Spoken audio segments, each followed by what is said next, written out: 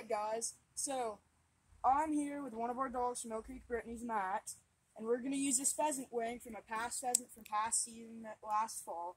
We're going to get him, we're going to throw it out there, and he's going to fetch it, bring it back, and give it to us.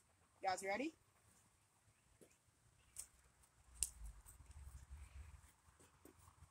Bring it back, sit, give it. Good boy, Max. Good boy. You're such a good boy. You brought it back, huh? You gonna bring back Bird? You gonna bring back Bird this fall? You bring back? Huh? You bring back?